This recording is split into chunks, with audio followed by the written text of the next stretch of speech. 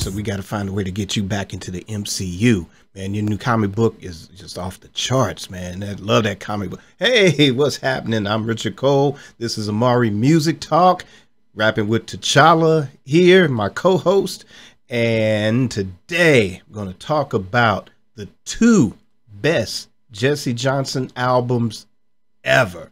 Sadly, they're both out of print or they're hard to find. But I urge you, if you can, seek them out. I'm going to talk about them both today. First, a little background on Jesse Johnson. I started off as a member of The Time and then left in 1984, went solo, came out with 3 spectacular albums on the A&M label.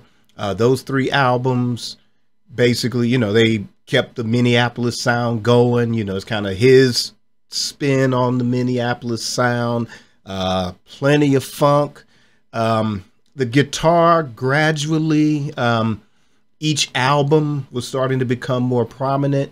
But, back in, major label, they're trying to pressure him to be like Prince, or, the pressure to have hit records or sound like what's happening on radio and things like that. So while it was still him producing and they're his songs, he wrote all of the songs on those solo albums. But, if you remember his work in The Time as a spectacular guitarist, I have a video, the 3 greatest guitarists, which is Jimi Hendrix, Eddie Hazel, Jesse Johnson. Jesse Johnson carries that torch, where it was from Jimmy to Eddie. Both of those great influences on Jesse Johnson.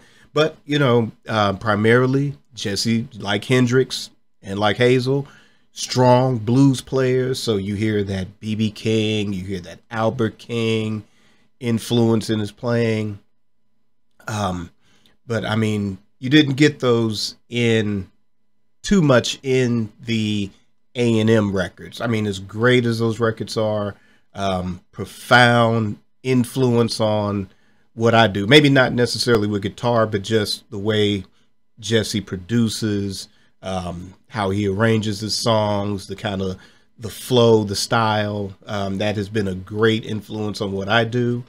But like I said, we're going to talk about sort of the post major label years, post the Time reunion with the Pandemonium album. So we're going to leap to around 1996 and the release of Bare My Naked Soul.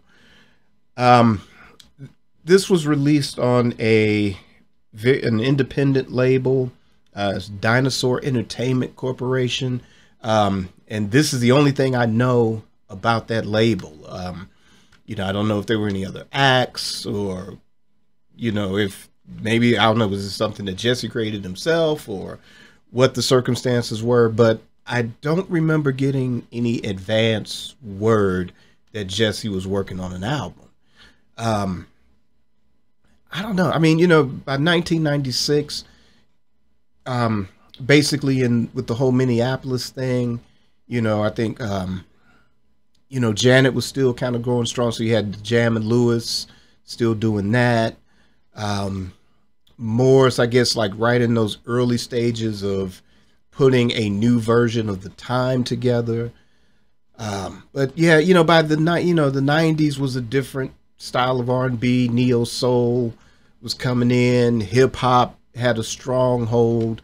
But as far as like what Prince was doing, with the name change, and we were all focused on that, and the albums that were coming out, Gold Experience, Come, Emancipation. So this was a surprise. I think I was just kind of rummaging through the record, in the record store, and probably vintage vinyl, if I remember, and just kind of going through, like my ritual in record stores, going through all the racks and the different artists, and just trying to see what I could pick up. And this was in the bin, and I'm like, oh wow, Jesse got a new record, okay. And Huh. Well, immediately had to get this and bring it home. So brought it home, played it, and was absolutely just blown away.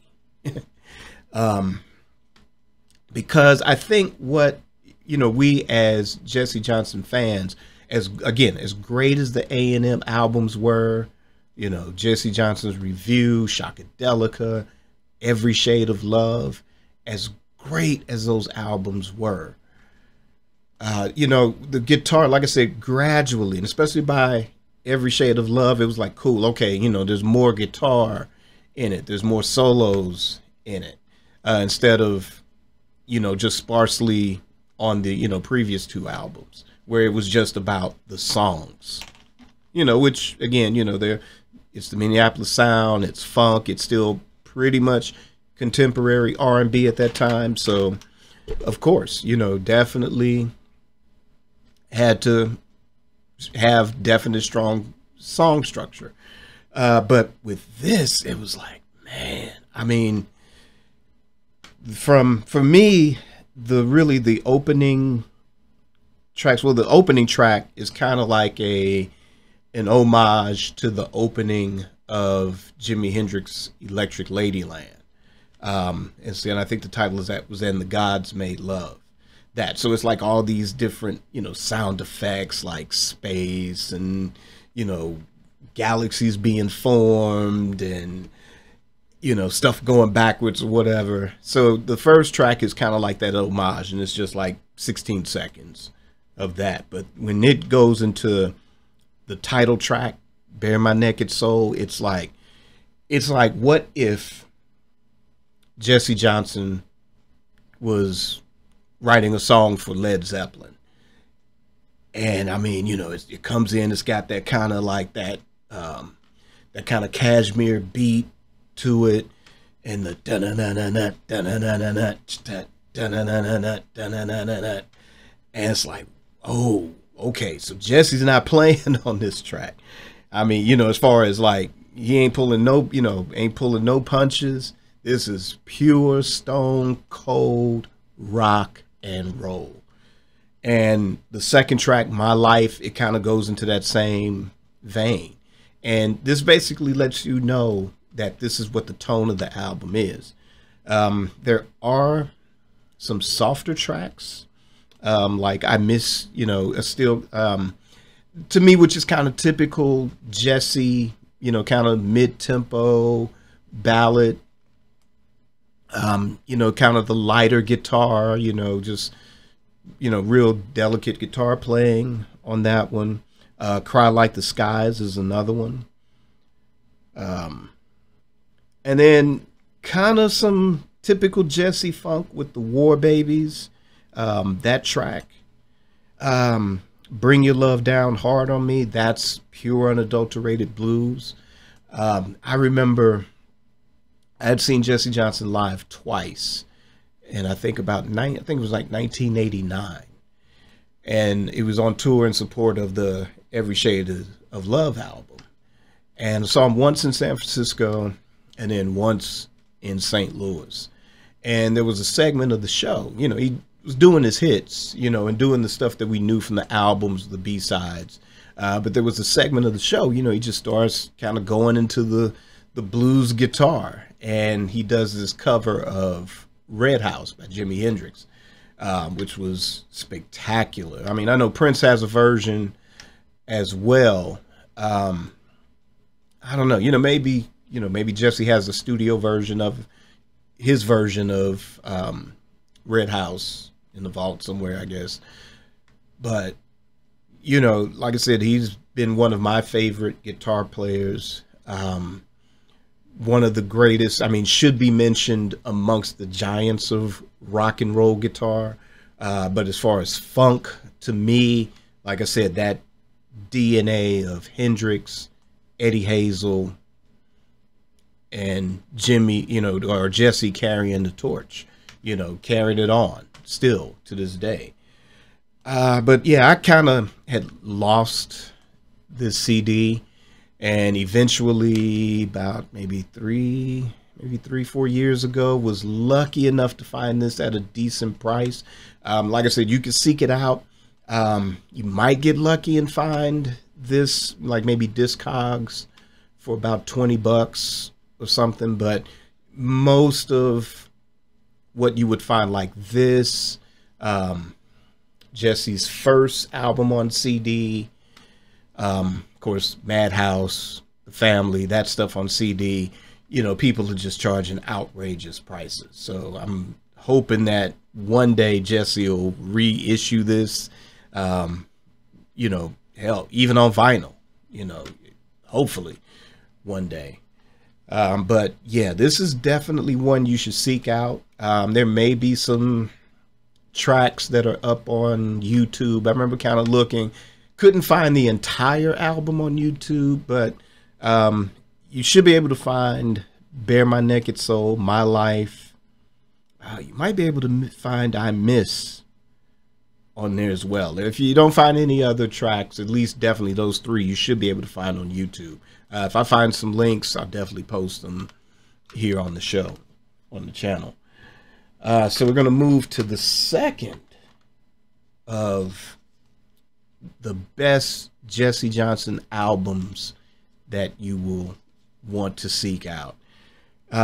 This is Verbal Penetration, and this was released in 2009. In fact, I can tell you the exact date. It was October, I think, 29th of 2009, which was probably if I had a favorite of years, that would be amongst those.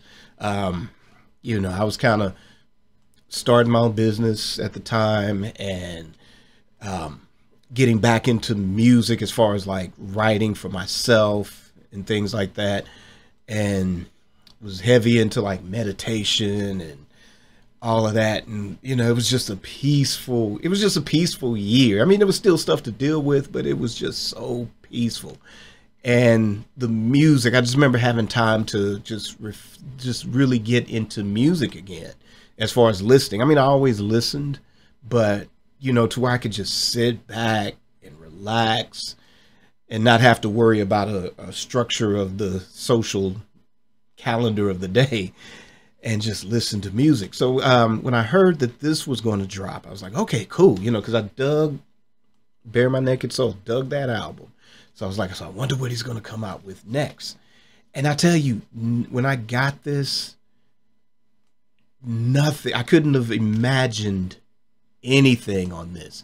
And, you know, we always talk about Prince as a process of growth, whether it's, you know, from the 80s to the 90s to where you get the Rainbow Children, where you get musicology, you know, expectation. You talk about that artistic growth. You know, we barely get to see a lot of our favorite artists do that. Some, it's kind of like, okay, it's kind of paint by numbers. And sometimes that's not a bad thing. It's just kind of like, okay, well, with this group or this artist, we know we're going to get this certain sound. May not be the hits like it used to be, but you know you're going to get something good. But you have those artists that constantly challenge you like that, you know, where Prince was one. And this definitely shows some growth. To me, like I said, both of these are his best. But I think as far as production, this edges it out. For diversity, this edges it out. It's a 2 CD set. And like I said, there's nothing on here that I would have expected. Like the songs, you know, where it's like, okay, this is Jesse's style. This is his production. It's like when you hear it, you know it's him. It was taken into the 21st century. It wasn't like, okay, well, he went and got some tracks out the vault from the 80s and overdubbed a little bit here and there. No, this is pure 21st century Jesse. You know, the title track, Verbal Penetration, kicks it all off.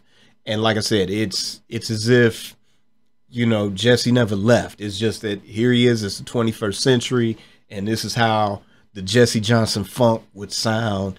And this time the guitar is there. By the time he hits the guitar solo on that it's leaps and bounds away from the classic 80s material for Jesse. Um, like I said, it's diverse. There's a song called Propaganda that, you know, it's kind of like it's got that D'Angelo feel. Again, it's like as if Jesse was writing a song for D'Angelo. D'Angelo does get a thank you credit on here. I want to guess that maybe they're working together on Propaganda and maybe one or two other songs on this album. But at the time, like I said, you really couldn't confirm it. But years later, prior to D'Angelo releasing, I'm drawing a blank, Black Messiah album. Why did I draw a blank on that? That is a fantastic album. Again, that's where D'Angelo is brought to, well, Voodoo was the 21st century as well, but now that we're well into the 21st century, Black Messiah was definitely a process of growth. Again, that where you're challenged every album, you know, you get a different level of excitement, and that level elevates when you do that. But again, like I said, D'Angelo does get a thank you credit on here. The diversity of tracks, like I said, you have songs that, again, it's that Jesse Johnson funk, but it's brought to the 21st century. You don't get a lot of the heavy kind of Led Zeppelin Hendrix vibe on this one as much. But it's there. There's one or two tracks where you do get it. There's tracks where, well, the majority of the tracks, Curtis Mayfield is the influence, which is great. I love the playing that's on it. And I mean, it's kind of more like the Curtis Mayfield with the Impressions era kind of song arrangements, not the kind of deep funk that you get with, like, you know, Superfly, or if there's a Hell Below or something like that. But kind of the more, like I said, the more delicate political vibe of Curtis Mayfield. There's a lot of those type of tracks that are on Verbal Penetration.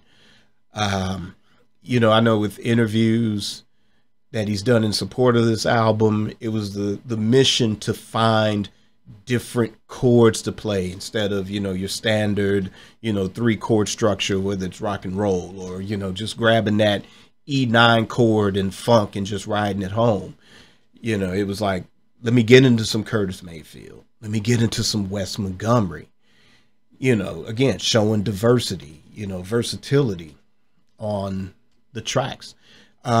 There's some skits on the album as well, and they're pretty interesting. Like I said, it's a double album. To me, it stands up amongst the great double albums of music. The White Album, Electric Ladyland, Sign of the Times. You know, this definitely stands up to those with, like I said, the wide range of songs. You know, if you're going to do a double album, then you got to flip it here and there. And he succeeds with this album.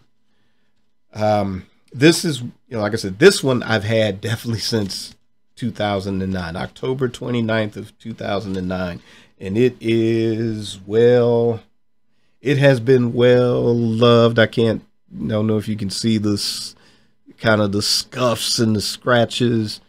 Like, it'll still play, but by the time I get to like the last track or second to last track on the CD, then it starts skipping and doing crazy stuff. This used to be available on streaming. I did manage to get it on iTunes years ago. So when I really want to listen to it, I kind of play that more, because like I said, I know I'll get to a point on this where it skips. So I don't know if I can find another copy of it, kind of, you know, closer to new, then I'm definitely going to try to pick that up as well. But again, this is another one that should be you know, out in the wild. I think there was an interview with Jesse. I want to say Questlove Supreme.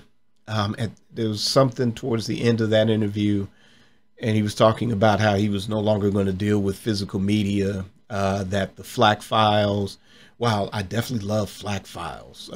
They're probably the most superior digital sound that you would want to hear. But that being said, you know, I love my physical media. You know, your computer could crash. You know, the streaming platforms. Like I said, I don't. Maybe if you search on, maybe Amazon Music may still have this. If you could find it there. Apple Music, you won't find it. Like I said, maybe you could still purchase it from iTunes. I'm not sure. Like I said, I got mine on iTunes. Oh shoot, probably like 2010, 2012 or something like that. Somewhere around that range. But you know, but then I saw something on his Instagram, I think, where he was talking about reissuing Bare My Naked Soul on vinyl. But that was some years ago, maybe 3 or 4 years ago, since that was last brought up. But yeah, Jesse, if somebody gets this video to you, a diehard, lifelong fan, would love to see the entire catalog. Now, I know the A&M stuff. I don't know if you own the masters to that, or, you know, if that's still A&M or whoever owns A&M now. But if they can do a vinyl, because I have all the vinyl on Jesse. I don't have the first Jesse album on CD. Again, have to seek that out and try to find one for a decent price. But I would love to see that reissued. But definitely I would love to see new physical media versions of these two great albums. You might, again, maybe check YouTube. Maybe somebody has this posted, some of the tracks, but definitely seek these two albums out. Bare My Naked Soul, Verbal Penetration. Seek them out. Enjoy them. I will envy your first experience, because like I said, I was blown away with both of them. So going to do some deeper dives into both of those albums. That will be on Patreon. That way I could do more stuff with the sound bites and stuff. I can play more of the audio without having that darn copyright strike and stuff like that. But yeah, I want to take a deeper dive into each one of those albums. Those will be Patreon exclusives. So become a Patreon supporter. Still running 7-day free trial on the $1 tier. So that way you can kind of dip your toe in and see what fun stuff you have access to. And if you want to upgrade and get even more fun stuff, do that as well. If you're listening or watching on YouTube, be sure you like, subscribe, hit the notification bell. That helps me out as well. Thank you for the continued growth of the channel, and look forward to seeing you soon. So until then, create your day, create your life. Peace.